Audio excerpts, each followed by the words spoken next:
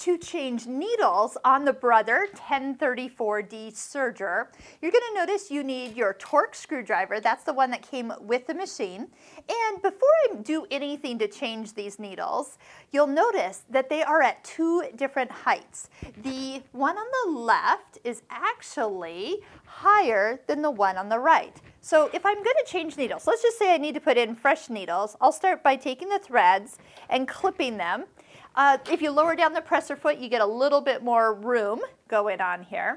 But you'll notice that there's one screw at the top of the needles. So when you take them out, you're going to need to loosen and then hold on to both of them at the same time. You'll find that there's a flat side on the back of needles, just like there's sewing machine needles. And these are the same needles from your sewing machine. But what you want to do is make sure that you're always using a size 70, 80, or 90 needle. So don't go higher than a 90 and no smaller than a 70. So the trick is getting these both in at the same time and flat side to the back. So as you kind of set them next to each other, and I'm going to bring this a little bit closer to me, I'm going to put the point ends down first and then bring those up into position.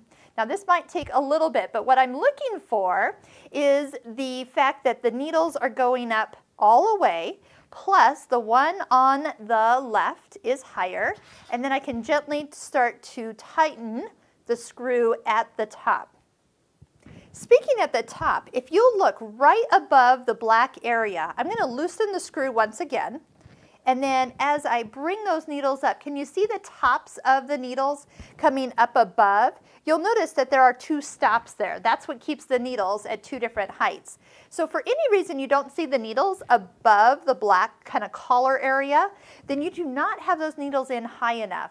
The key is, and I have had people not get those needles in all the way, and then, well, things don't work at all. Those needles aren't in the right position. So as you gently start to tighten them, make sure that they are nice and equal and beside each other here, and that you can see them at the top.